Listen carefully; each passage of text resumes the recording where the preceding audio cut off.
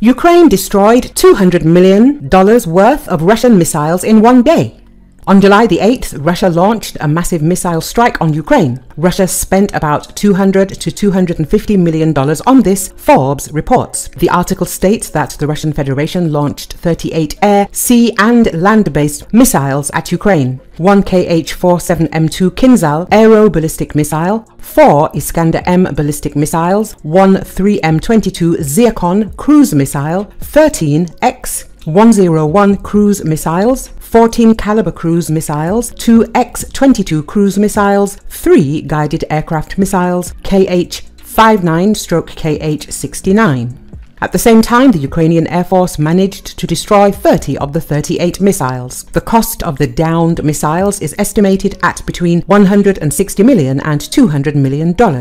According to the Kiev School of Economics, as of May 2024, due to the full-scale Russian invasion, Ukraine's energy sector suffered direct losses and indirect financial losses amounting to $56.2 billion, the article says. American F-16 fighters will help Ukraine defend itself from Russian missile terror. It is also necessary to strike military aircraft while they are still on Russian territory. This opinion was expressed by military expert Pavel Narozny in a commentary to Focus. According to him, the Russian invaders are looking for ways to overload Ukraine's air defense in order to break through it and strike the necessary targets. Based on the command's statistics, it is clear that the capabilities of Ukrainian air defense systems are insufficient. The West needs to immediately pay attention to the problem and begin supplying long-range weapons. It is better to destroy Russian aircraft at airfields, he believes. Several dozen F-16 fighters will also help cover the skies from Russian massive shelling, the expert says. Belgium, Denmark, the Netherlands and Norway have promised to transfer about 80 F-16 multi-role fighters to Ukraine.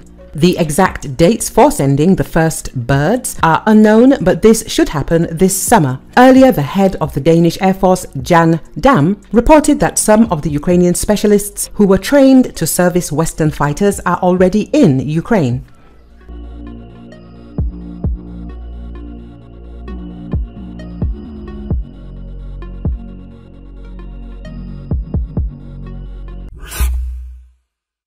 Russian army to deploy barrage balloons to protect against Ukrainian drones.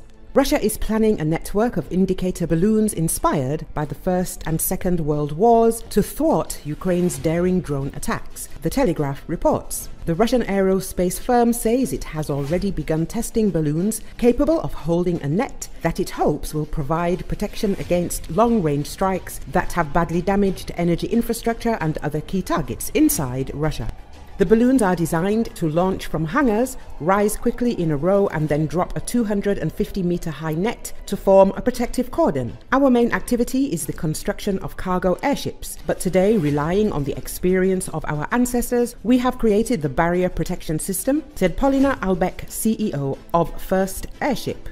She said the balloons had already been tested and that her company had received an order.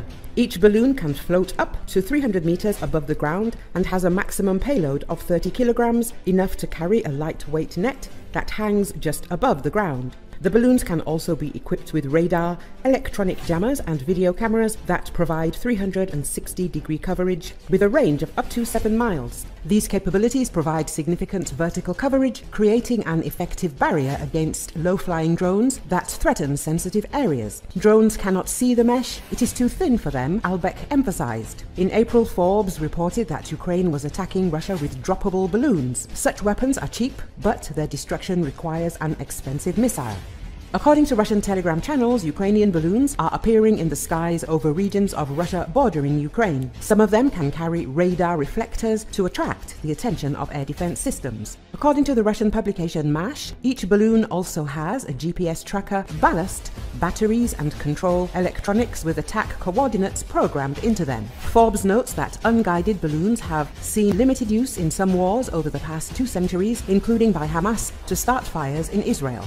While their impact is generally limited, these balloons place a much heavier burden on the defender than the attacker, the author writes. Earlier, Russian Federation had announced the shooting down of a kamikaze balloon. It could probably have been a Russian balloon brought down by friendly fire.